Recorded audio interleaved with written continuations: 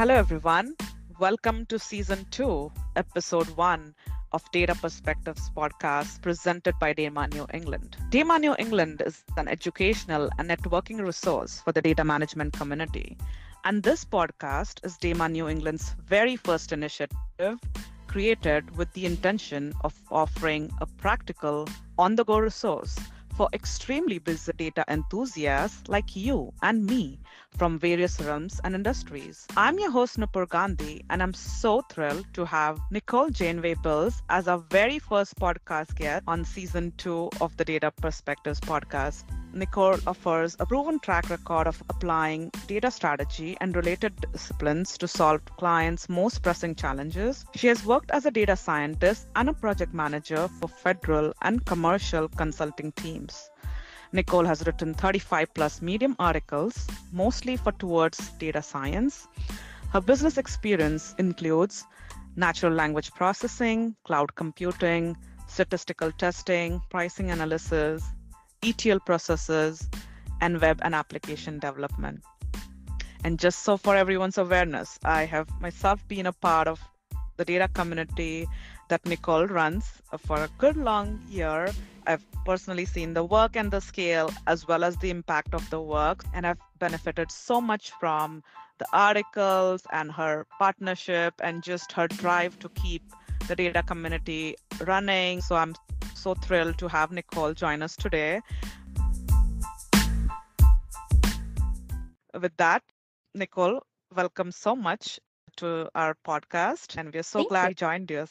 Thank you. Yeah, thanks so much. Very happy to be here with everyone. And I am personally really glad that you're a part of our community. So, yeah, thanks for contributing your expertise in data, and your just general enthusiasm for life is awesome. It really comes through in everything you do. Thank you. I appreciate that. And I know we have a lot to cover, and especially given your expert in various different data domains. And speaking of which, when I think about your profile, you have really worked as a data consultant as well as a data scientist. Additionally, you've also worked as a data strategy at certain points in your career. Lately, I believe you are like full time into the role of the community. If you don't mind walking us down through your career trajectory. Sure. Yeah, it has been very interesting, is a good way to put it. I've done all the things that you mentioned, but in a roundabout way. So I studied sort of general liberal arts when I was in college, and I thought I would do something different, but I went into the classic career for people who don't really know what they want to do, which is management consulting. So I graduated and I got this amazing job, developed a lot of really great expertise across various industries, working on all these different projects. I think I was on 10 different projects over the course of 2 years and 9 months. But by the time I quit, I really knew that I wanted to focus on analytics. And so I'd spent the past year kind of self-teaching Python whenever I had a spare moment, or like on weekends. Unfortunately, also family vacations. My family was like, "Where are you?" And then I was learning Python. So I graduated from a boot camp in early 2020. So you can probably tell how the story's about to go. I started my first job the week of the shutdowns in the States due to COVID. Yeah. So it was like very different. Like my life went suddenly from traveling 4 days a week all over the United States, living out of hotels, racking up lots of Marriott points, to suddenly just like existing in my apartment. And I think, like, obviously, COVID was a hard time for the world. A lot of people really suffered. And the illness is just fading, and I don't want to take anything away from that. But this change of pace was really good for me. I just remember this was the first job that I had that I really enjoyed. And yeah, I hate to say it, but I just really benefited from getting to be in my own space for once as an adult. And I would take a nap every day after lunch. I'd be like, okay, work through lunch and just try to be really efficient, and then go lay in the sun for like 10 to 30 minutes. And just being able to do that every day was like such a blessing after going from the work that I was doing before. So COVID was, like, overall for everyone, a net negative. For my individual experience in this time, being an introvert, working for the first time in a new field, it just really enabled me to be very focused and also like practice self-care. Anyway, this was my first experience as a data scientist. We did a natural language processing project.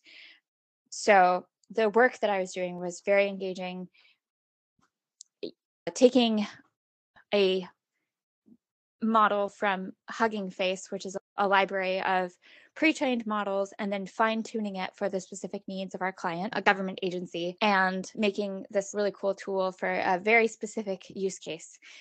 Again, this was 2020, so this was still in the days of narrow AI, and you really had to I know the machine learning tools that are available now have like really blown people's minds, but having worked just 3 years ago, even in like implementing what was at the time like a state of the art, and just being so frustrated with what's called catastrophic forgetting, where you train it on a specific domain and then it can't talk to you about other things. If we were like interrogating our model about what it knew about sports, it can't tell you like what's the capital of Paris and also provide the tools that we needed for our project.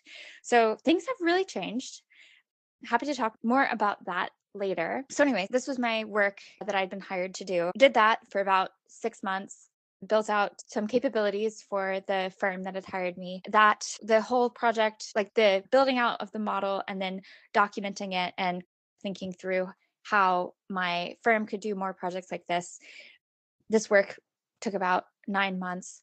My next project was a database migration. So learned a bit about SQL and knew how to write queries, but this was like actually being a SQL administrator, which was a new skill set for me. And then my next project was a good classic data project where we were helping a new office set up their data collection methodology and think through how they would use the data that they gathered to rate the success or failure of various pilot projects. So this was super cool. And I was very happy that I had the data management body of knowledge from DAMA, more commonly known as the DMBOK, at my desk at all times and was using it very frequently. I had completed the associated certification, which is called the Certified Data Management Professional, or CDMP, in late 2020. Yeah, happy to talk more about all those things. I realize this intro is going really long, but just to wrap it up quickly, in the process of doing all of the coding for the model, I also built a front end and I used a tool called Streamlit to do this. It's really great.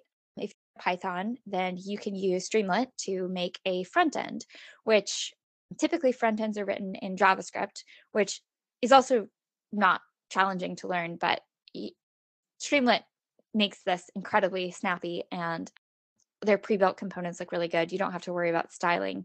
And you can build a front end for a model that you're hosting in Amazon EC2. So we set all this up basically. And that was my gateway drug. I got hooked on front end and I just loved the process of building a tool that our client could go and use and they could access the insights from natural language processing on their own without the intermediary of a data analytics team. I really loved this idea and I really missed coding, frankly. So I reskilled as a software engineer and I worked in front end for a year before quitting my job on Monday, actually. We're talking on a Thursday. So it's 4 days ago now. I am officially full time on data strategy professionals. So this has been so fun because it combines all of my interests. I really couldn't ask for a better community or a better job. And like just to make this more concrete, like I create training for people to help them learn best practices in data management. I work with people like just who come into the communities for free, right? So I just get to talk to a lot of people and feel like I'm helping them, providing these resources and solving their challenges. And then I also did the website for data strategy professionals. So against my better judgment, the website is in React. Looking back, I wish I'd done something that was more pre-built and standard, but it is fun to get to code in JavaScript still. And I also write. So this was the final piece of the puzzle for me, was a lot of writing blogs and Medium articles, things like this. And this is how data professionals took off and became successful. So lots to chat more about. Oh my gosh. I don't even know where to start off with. Firstly, let me give a big shout out and kudos to you for bringing the element of authenticity in your answer. We always think as professionals, oh, this person went from this role to that role, and that's how they step up that ladder. But really, we need to be mindful that life happens in between, right? Like the examples that you gave of COVID and your life changing 360 degrees, right? From Yeah. traveling full time to getting time for yourself, that self realization and self awareness journey that really helped you get to where you are, right? That self discovery of what you really enjoy, you miss coding. We are usually just used to saying like the tip of the iceberg. So I'm so glad we spoke about all these human aspects of what it takes to move to a different role. And I totally agree with you. I had the good fortune of seeing a Streamlit demo, in fact, just 2 weeks back, and I was just amazed at its capabilities. So, yeah, I'm already amazed of all the data expertise that you have and the impact that you bring to the data community. So, if you don't mind, I'm just going to ask you a few specific questions. So, as you mentioned, you are the founder of the Data Strategy Professionals Group, and I personally found your website pretty neat. So, you have a couple study plans for different certifications alongside other data offering is your different trainings, either in data science, data privacy, and data analytics. And how I met you really is I wanted to get into trying to get the data certification, CDMP started for myself, and I was looking for some study groups, and I found your group on Facebook, and you were so warm and approachable right from the get-go. And while I haven't made time for pursuing the exam, there was so much support and resources available, not just on your group, but also on your LinkedIn group, which has a huge membership, right? I think 2,000 members. So, yeah, I think firstly, it's an offbeat path for a traditional young professional that you've taken. So, a big kudos to you for taking on that journey. If you don't mind walking us through your journey as a founder, what spurred your interest, if you have any success stories, and especially if you have any challenges. Yeah, thanks. A lot to dig into there. So, the started as a blog, which is really cool. I was getting a lot of good feedback from my writing on Medium. There's a lot of data scientists who hang out on that platform. It's basically like long form Twitter. If you've never gone to Medium before, I recommend checking it out. It's really inexpensive and accessible. They have like the freemium model. So, anyway, I've written for Towards Data Science and Better Programming and a couple of other publications. But yeah, time around when I was taking the Certified Data Management Professional exam, I wrote a blog post that explained my experience. So just, oh, this test seems really underrated. It's super helpful. It covers 14 distinct topic area along the data pipeline. So everything from how do you set up the processes for data governance through how do you check to make sure that data quality is and how you really secure your data systems, technical fields like how do you do data architecture and modeling, a little bit about advanced analytics, business intelligence, and data science. So there's 14 chapters that are tested from the DMBOK, the book that I mentioned earlier, on this certification. And I should also say it's an open book test, which is really valuable because that mirrors real world conditions where if you really need to, you can always go look something up. So even though you have a set time limit for the exam, you do have to make sure you know your stuff, but then you don't have to really rely on memorization for everything. This was basically what was in the content of this write up.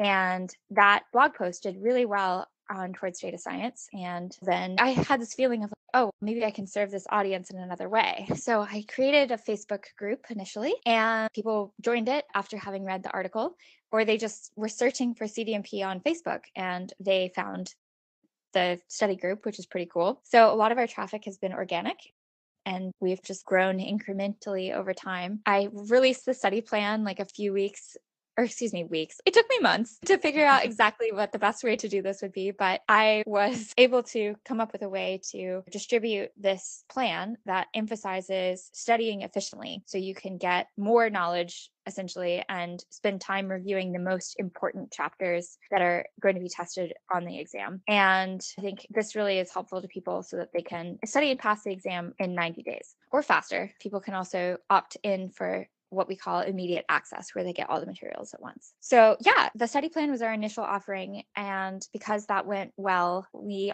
also have released a couple of other things like study notes, which are more like a quick debrief from each chapter, practice question. And now we have a membership, which is a more intentional community for people who are very serious about studying, and it provides accountability and also events, so live trainings, access to prior recording of these trainings, and then like a digital workspace, so more of a collaborative community that's like above in terms of the seriousness what's presented on LinkedIn and Facebook. We also hope to cover other certifications in a similar level of detail and quality of product. I mentioned I worked as a data scientist, and that's a field that's like very near and dear to my heart. This would include like coming up with training materials for data science certification, and then also like data analytics. There's other data related certs that are there beyond the CDMP. Obviously, I think has a lot of value, and I've used that information a ton as a data strategy consultant. But if you're more on a data analytics track, then there's other offerings that might be a better fit for you. And we want to make sure we're supporting those people as well to just cover more of the landscape of data related certifications to the point where eventually, like, we're the single trusted provider for any major data related cert. We'd ideally have a course that you could take and a community for you to join so that you can advance your skills in that area. That's so cool. And I can totally vouch that I have availed the 90-day study plan. And while I had other competing priorities at work as well as in life, I couldn't get through my CDMP exam, but the study material was so on point. And just so everyone knows, I'm part of DAMA New England. We do have bi-weekly CDMP study sessions, to be honest with. I've been attending those on and off. And alongside with that, right, the email study plan that Nicole sent over the course of 90 days was a great additional support that I needed. Like, it literally told me this is what you should read and this is the high levels, right? We all know DIMBOK is such a huge body of knowledge. And if you're trying to give that exam, you really need to break it down into small steps that we can digest, understand the highlight, go through it, and then remember what you studied through, right? So instead, Nicole has taken the pain to do all of that for all of you. So if you're ever thinking of a CDMP, I would highly urge that all of you either be a part of her study groups, join the data professionals group, and alongside, feel free to avail her study plans, which are so helpful. Just so as aware, Nicole has written around 35 articles on the Medium. The articles are mostly geared towards data science, but Nicole, as I was studying some of the articles about different data domains, some around data strategy, some around CDMP, NLP, Python apps, even the certification. So firstly, I think that's a great platform, and I'm so glad you have leveraged that platform as an additional data voice to share your insights to the data community. I think the articles are so much on point. I'm myself a huge Medium fan, and I'm a huge fan of your writing work on Medium. You have around 2,000 followers, if I'm not wrong. So the journey that you're taking on as a data entrepreneur is really inspiring. Wondering if you don't mind giving us a quick overview of you pouring into writing alongside with all of your work. Thank you so much. And yeah, thanks for your kind words about the study plan as well. I'm glad that you found that to be as helpful as you did. And Sure. yeah, the CDMP will be there for you, Nipur, when you're ready to come back and take it. We'll still, the great Sure. thing about data is that it's really just always valuable. So these skills and techniques that you learn in the course of studying, like, they will be just as relevant when it comes time for you to take the exam. Okay, getting back to Medium. Yeah, I just like really love to write. And I know that's not true for everyone, but whatever your kind of, wherever your creativity takes you, if you can have some fun and also maybe use it to deepen your knowledge of your field. Like, this is something to consider. Yeah, I just found it to be so fun. I would wake up really early during COVID and write these Medium articles about things that I was doing at work or things that I had heard on a data science related podcast. And it was a great way for me to remix what I was hearing and then make it something that I really had learned and understood more fully. So it's great for me. And I'm glad that other people find the writing to be helpful to them too.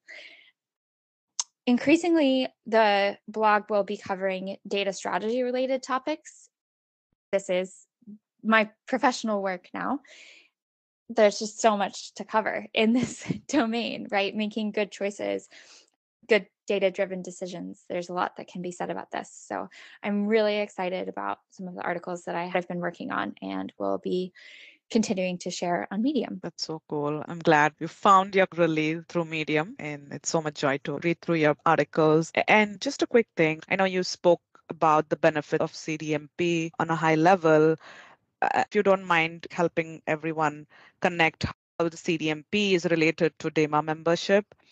Yep. So when you purchase the CDMP, this is $300 and it will give you access to take the test at some point in the future. And it also gives you a limited access to the International Data Management Association for a set period of time. Then you can avail yourself of the benefits of membership in DAMA. I'm not affiliated with DAMA, but I do think people should take every opportunity they can to join communities. We are social creatures and we learn best in the company of other people who have similarly ambitious goals. So, yeah, I think if you're considering taking the CDMP, then actually just going out and buying the test even well before you're like quote unquote ready. This is like one, it's a good commitment device because once you've dropped the money, then you have that sunk cost. And if you're sure you're going to take it, then you might as well just go ahead and do this and join DAMA.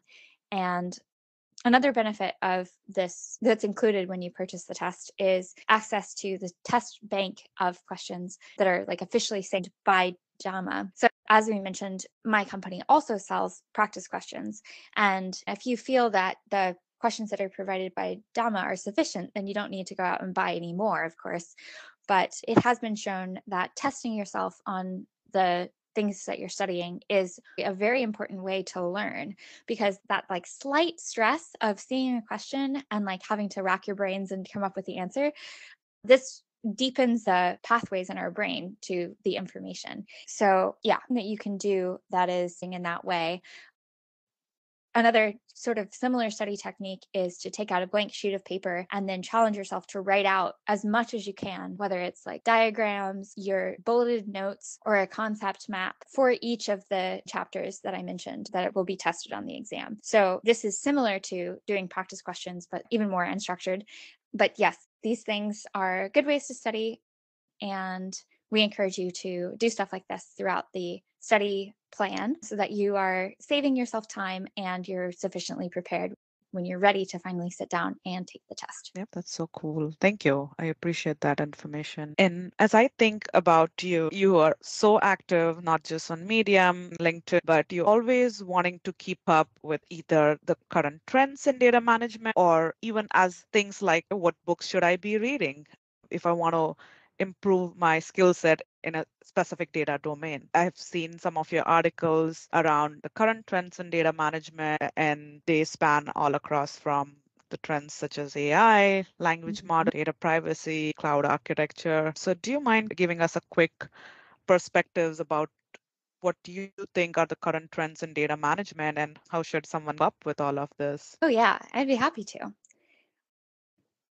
So I will say that the core principles of data management are pretty much unchanging. So, what you need for a good data governance program is pretty resistant to the ever change, ever improving, relentless march of progress in technology. Same thing like data quality. There are various tools that are coming online that we can use to check out the data quality or create new metadata tags and like improved data catalogs and like access to these resources, et cetera.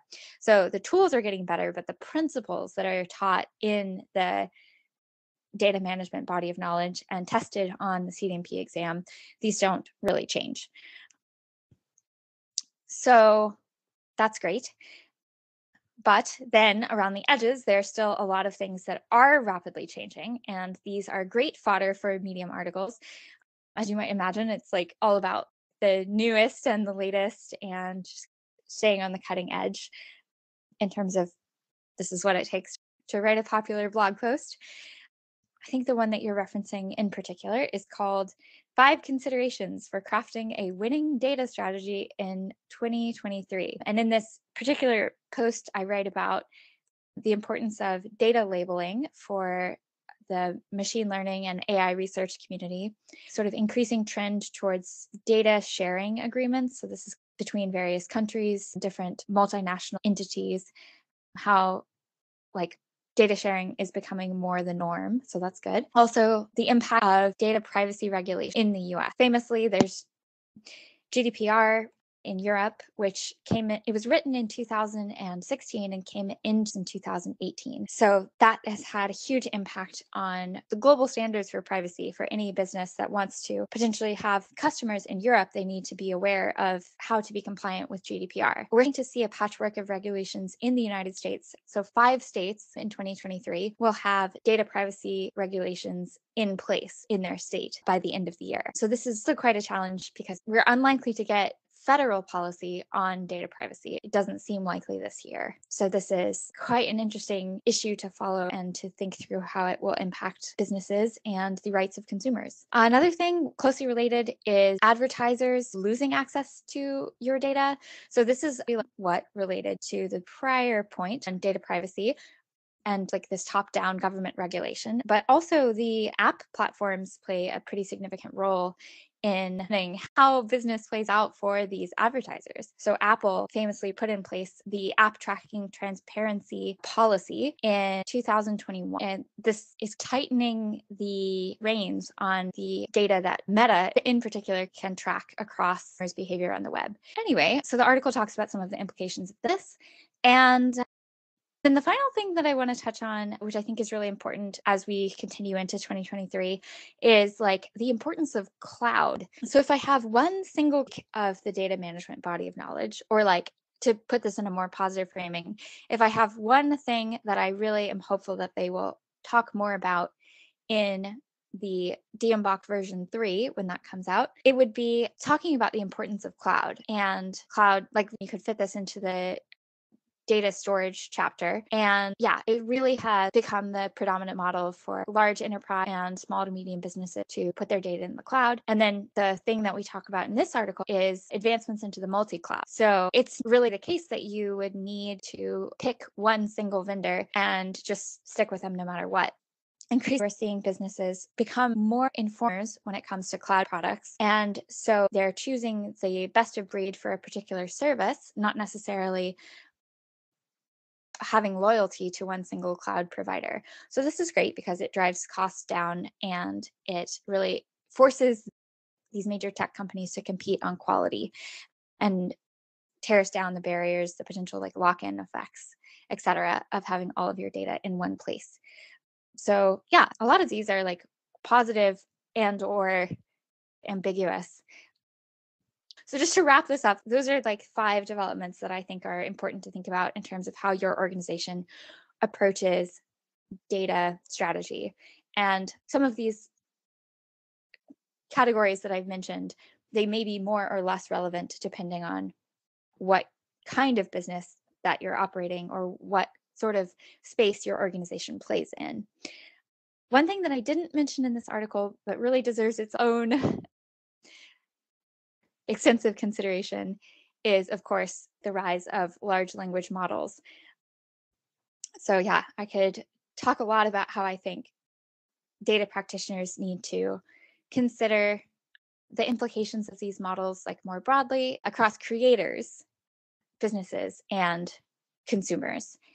And then another aspect of this is how they themselves could become consumers and how they should update their tools and workflow processes in order to just take advantage of the efficiency gains from using using generative text models. Cool. Thank you. That was a great walkover. Clear one thing that comes across in talking to you, through reading your article or keeping up with your work on the Data Strategy Professionals group is you are a source of insights and most importantly, a lot of great inspiration.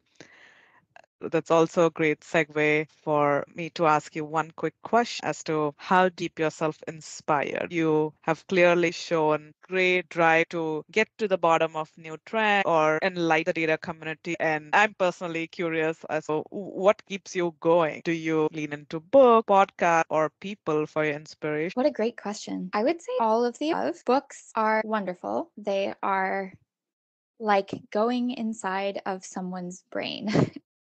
There's really there's no comparison to like the written word for getting inside of the way that people articulate their own consciousness. Like watching a movie, it doesn't put you in someone's way of thinking in the same way. Only really writing so far is a technology that does this. And so I think that if someone has taken the time to craft a book, it's like you're going into their worldview a little bit. So this can be really interesting. I'm not just talking about data books, obviously, because hopefully data isn't like someone's sole thing that they're thinking about on the day to day. But anyway, data books are great. I have a number of recommendations, again, on Medium, on our site. We have our own little blog on datapros.com. But yeah, so even as wonderful as I think books are, I do want to caution that it's an antiquated technology in a way, in that there's not really an overwhelming reason why knowledge needs to be written down in text and communicated in this package of pages that are a certain size and maybe about 200 to 600 of them and bound together, and then you carry this around and that is the way that you learn. Like clearly this technology like made sense at the time when it came about, and books aren't going away. If you really it's like you can ask yourself this question of, okay, are books really the best way to learn? And it's pretty obvious that like they're not. Our brains learn best in a nonlinear structure where we can go back and forth. So imagine if you're reading a nonfiction book, if it had a component where like you get to the end of a chapter and then it gave you prompts to go back and reread sections of the chapter so that you heard the things that were most important. Or it was like, oh yeah, jump ahead to this section and you'll see how it connects back to the information that you just read. Or go back many chapters and think about how what you're reading again for the second time, how it's changed by the new information that you just learned. And these are cues that books like typically don't have.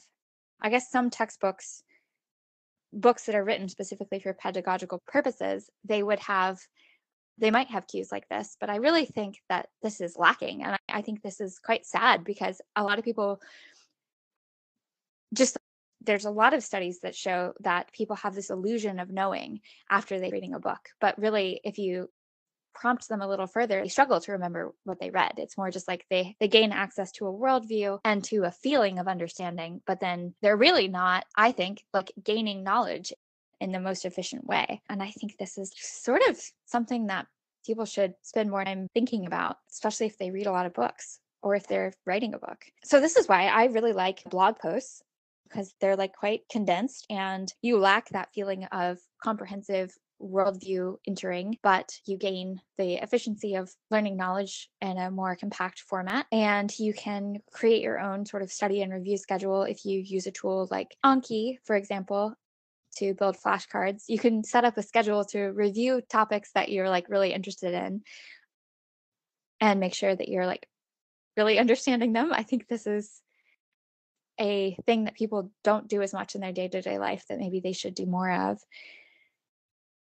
And also, I'm a huge podcast fan because frankly, I'm like very active, and the way that I'm wired, I just don't like to sit down. I don't know why that is. I don't think it's necessarily a good thing, but I really like to like walk around. I'm like pretty excited about running and things like this. So I definitely leverage podcasts so that I'm using that time more effectively, and like listening on 2 speed or greater or less, depending on the speed of the speaker and like the complexity of the topic. But definitely trying to dial in and find the right speed so that I'm gaining knowledge efficiently, but like also still having time to think about what I'm learning and make sure that I'm actually really understanding it. So, anyway, this is like when we're talking about like inspiration, it's not like a specific person or topic. It's more just understanding, I think, the relative pros and cons of various types of media, which, like, really the way that the medium is the message, I think, is a saying. And this is really true for how we learn, that it really impacts the way that we think about things. So just understand that and getting better over time about finding good information and like keeping myself entertained and bring new topics, things like this. That's so cool. What a beautiful answer, by the way. It was definitely a refreshing answer and such an honest one. And in fact, throughout the podcast, what I really enjoyed is how much candor you've infused in all of your answers. I can so much relate to the topic you're making about books. I'm personally a very slow reader. I always try to take a lot of notes here and there. Exact point that you made about those prompts, right? We need to do that little bit of work in between, either mentally or physically by taking some notes. And you just nail that answer right there. We need to think a little differently about how we process the information that we get from either books, audiobooks, or even podcasts. You mentioned about the speed, and that's a huge part, right? While speed is a good thing, how do you balance it with still trying to retain what is there and trying to see how you retained is applicable to it, or you can reflect on it. So cool answer. With that, I'm sure you would have some great words of wisdom for our aspire data enthusiast. It's my personal favorite question, and usually I like to ask, hey, what are the words of wisdom for aspiring data enthusiasts listening to our podcast? But specifically for you, I would just preface it with you are yourself a very young and aspiring data enthusiast. If someone want to get into the role that you are, what you're doing right now, that would be really insightful for all of us. Cool. Yeah, thank you so much. That's a really excellent question. So there's 2 parts to this, I think, if I'm understanding the question correctly. The first part is, what advice would I give to an aspiring data enthusiast? And the second question is, what advice would I give to an aspiring entrepreneur? Mhm. Okay, great. For the part 1, my business is in certifications, so I will mention that. I will also say that the real value of a certification is not in adding a new picture to that aspect of your LinkedIn profile, adding another line to your resume. The real value is in the knowledge that you gain and then how you can use it to improve the operations of your organization. So, yeah, I'm super glad that I started with data strategy because I really believe that this kind of could make the world better if people like understood the 14 domains that you learn and you really internalize as you're studying for this test. And like I said, like testing is a great way to deepen long-term knowing. There's really no substitute for that. It is the best way. So the test then is instrumental to internalizing this knowledge of the principles of data strategy. And then you just take that with you for the rest of your life. No matter where you go, you're going to have to deal with data. So, yeah, I think taking the CDMP exam is the piece of advice that I would recommend for people who are just getting started on their data journey or who works in data and they want to know how to deepen their expertise. That's what I would recommend. Awesome. And Yeah. yeah, if you don't mind getting into the second part of the question. Yeah. Okay. Entrepreneurship. So this is quite different from many of the other things that I've done in life. It's very different than writing a performant Python program or communicating the results of data analysis or being a good employee where you learn to anticipate the needs of your boss and what their weaknesses might be and help them to like make their business less relevant, right? Like maybe you just do for them what they are not so good at doing and just finding other ways to make them look good and thereby rising up the corporate ladder. These are all like very individual skills. And I don't really think I do any of that like anymore. I'm my own weird boss. So my weaknesses, I've got to figure out how to help other people help me. But yeah, I guess like the main actually tactical piece of advice here is try to make money. And that sounds really silly, but yeah, just if you make something that people will pay you for, that's how you know you're adding value. And this is obviously way more difficult than it sounds because there's lots of things that people want, but they're not really willing to pay a lot of money for. There's a lot of people trying to make money. But I also talk to entrepreneurs and they're like, oh, I want to do this thing. It's going to make people's lives better. And then they'll pay me. And I'm like, start with how do you get people to pay you? And then start with how do you make those people's lives better? So it's just reversing your thinking on it. And yeah, that's how you have a sustainable business. I think this is the mindset shift that I recommend for people who are very early on in their journey and they're still trying to decide how to scope their project and like how to get product market fit. And then, yeah, and blogging like has been hugely important for my progression. It does not have to be blogging though. Like we talked about, writing isn't even necessarily required to get your ideas across. Right now, we have this like huge wealth of information on YouTube. And if you don't like to write, try making a YouTube video. And you can even hire someone to edit it for you. But yeah, just finding a way to build an audience I would not have succeeded without that. There's definitely other ways to go about the making money thing. But if you're a small time content creator, then you can bootstrap that into an entrepreneurial thing via what Seth Godin referred to as the like 1,000 true fans. And this is the idea of, oh, if you have an audience of people, figure out what those people have in common, like what problem they have, and then figure out a way to help them with that problem that they're willing to pay you for. And then he was like, yeah, if you have 1,000 people who are willing to pay you, you can pretty much live on that. I don't know that it's necessarily 1,000. For me, it seems like it's maybe like 2,000. That's where we're at right now. And this is the point where I feel comfortable quitting my job to pursue this full time more seriously. But the 1,000 True Fans idea is really because it's about service first and about figuring out, again, how to make money like first, but doing it for a very specific avatar that you've found and created through your content. So that's how I want to tie it all together. Definitely not an idea. Shout out again to Seth Godin for being a brilliant writer and marketer. I like accidentally did this and then discovered his writing. And I was like, oh yeah, okay, I need to be more intentional and in this direction because he said it works. And I think this is what I would tell entrepreneurs is I just boil it down again to two key points. The first one is make money first. And the second one is build an audience, figure out what they have in common, and again, make money. So those are the recommendation for anyone who's listening and happens to want to pursue this kind of wild, risky path. Yes. Thank you. I so appreciate you getting into every tiny aspect of it. For few folks, it can be a good side hustle, but if you're really going to go get bold and courageous and take it on as your full-time job, you need to make sure you're getting paid, right? And at the same time, while money might not be a huge driver for your success, you need to still earn money, but yet see that once you start earning money, along with that, how can you bring more value and impact to however small or loyal members or data community members you have. Talk a lot more about this, where there's a lot of things that I think add a lot of value to our lives and a lot of things that make for very good uses of your time and could be personally fulfilling, but will never make you money.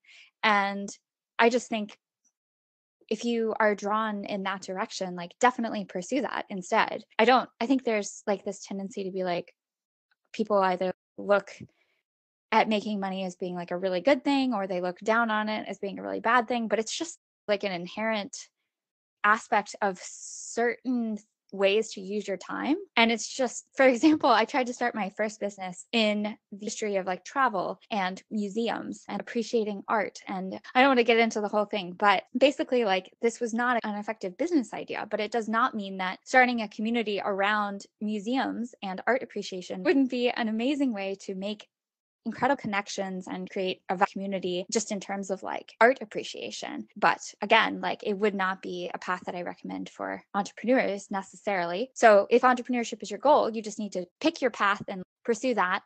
But if you have hobbies that you're not going to monetize, those might be equally fulfilling or more fulfilling, and that's okay too. Nicole, you definitely opened up some of my thought processes as you spoke about how money being an inherent part.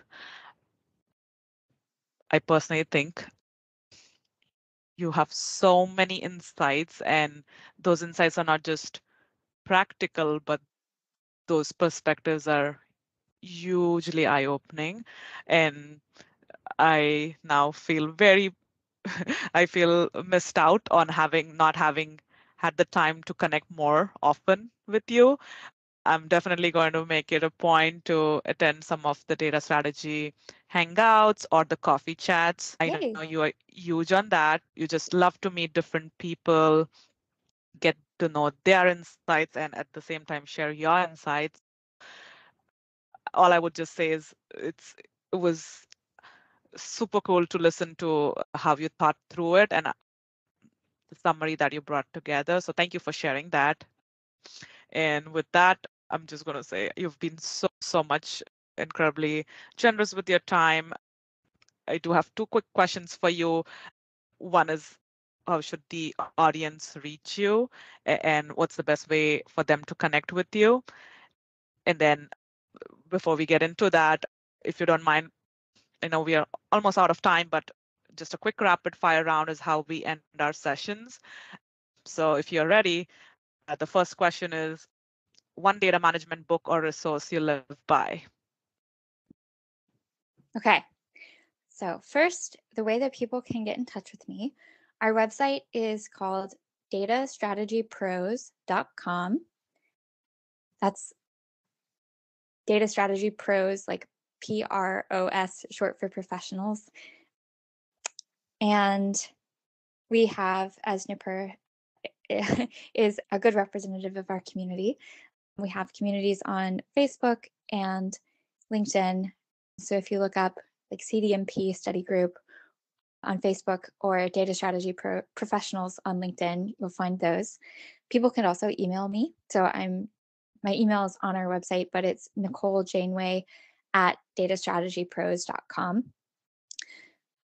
And then good data book.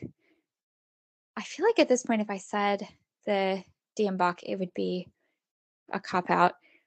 So I'll say Designing Data Intensive Applications by Martin Klebman. I haven't read the second one that you mentioned, so thank you. That's a great insight. And with that, the second question is, you don't feel accomplished until you? Oh gosh. I do have this feeling of, oh, you're only as good as your last long run, speed workout, race, whatever it is. So I have these milestones in my mind. Definitely running has been a great way for me to unwind and have goals that are outside of professional goals. I do feel accomplished somewhat in my work. Increasingly, I'm feeling like I'm getting to do like I mentioned, like the data strategy professionals business combines a lot of my really sort of particular interests. And if I can optimize my life for spending more time on the things that I really love, then that's good. But it's hard to rise out of the day-to-day struggles of, oh, I need to find a contractor who can take on this challenge, or this person like has been asking really good questions and I don't have great answers yet. I need to figure this out. These kinds of things, there's just a lot of day-to-day stuff. So I don't know that I really I feel accomplished on a broader macro sense, but on a micro sense, it's like there's just a lot to do. So I don't know if that answers the question. No, it does, right? I love the authenticity of your answers. That's all I would say. So I Okay. appreciate that view. With that, I fumbled up when I said earlier, I do have always 3 questions. A fun fact about yourself. I'm currently trying to decide where to live. So this is a cool thing. It's great to make money online, but it really doesn't solve the problem of like where to go. And I have friends all over the US now, which is like really cool. But I am torn between loving my love of travel and my desire to see more of the world and my desire to I've literally never stayed in one place long enough to plant a garden and then see the same perennials come up the next year. And I just think there's something really fulfilling and rewarding about a local community and people that you I love community. I love virtual communities. And I think we should all try to strive to make virtual community a part of our lives. But there's also no substitute for knowing the name of your mailman or mailwoman and like being able to do stuff locally that makes your community better. And I am limited because I just have done a lot of really short-term stays in a lot of different places. So I've got to figure that out. That is so cool. We would love to know where you'll land with that decision you make. So thank you. Again, we appreciate the authenticity in your answer, and it was definitely a fun fact. Alrighty, I was like blown away with some of your answers.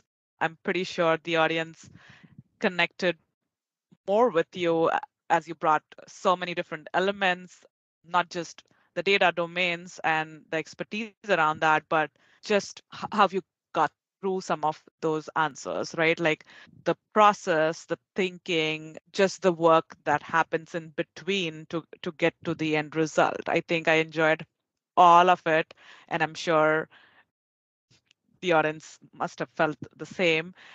So with that, I'm pretty sure they'll be looking you up. So if you don't mind just letting us know what's the best way for them to connect with you. Yeah, we have the website dataspros.com. Forgot to mention also Medium, of course. I'm Nicole Janeway Bills on Medium. We're also we're on all the text-based social platforms. So I like Twitter too. We have a few YouTube videos. I'm a little bit not as good, or I don't enjoy making them, but we do have a few. Hopefully they're good. And yeah, and then by email. So Nicole Janeway at datastrategypros.com. Wow, Nicole, I've incredibly enjoyed your time here. Like I said, the common theme was insights and inspiration throughout the podcast. I truly enjoyed working with you, prepping up for this session. Would love to have a lot of different hangouts just to talk about data and life in general. But before we do that, I just want to give a huge shout out to you on behalf of data community in general, of the work that you do, the impact that it has, and being the common thread to bring together so many folks together. Thank you again for all the great work that you do, and especially a big thank you from DAMA New England for being on our podcast and sharing your wonderful insights. Oh, yeah. Thank you. Thanks for thinking to reach out to me. And thanks for your work on the podcast. I've enjoyed listening to it, and I look forward to the rest of season 2. Awesome. Thank you. And with that, I'm also want to thank everyone who tuned into today's session. Hope you all enjoyed it. If you did, please do not forget to leave a review or a comment. It will help us immensely. As always, we welcome any feedback. And last but never the least, I want to give a huge shout out to DAMA New England, who has really been the driver for enabling this podcast. So if you'd like to share any inputs or thoughts or topics for our next podcast, feel free to connect with me on LinkedIn or connect with us on our website damanewengland.org and simply click the Contact Us page. And for unpacking more such data insights and knowledge sessions, feel free to join DAMA New England. And consider being a member of our DAMA New England chapter. See you again next quarter for yet another podcast episode. Until then, stay awesome.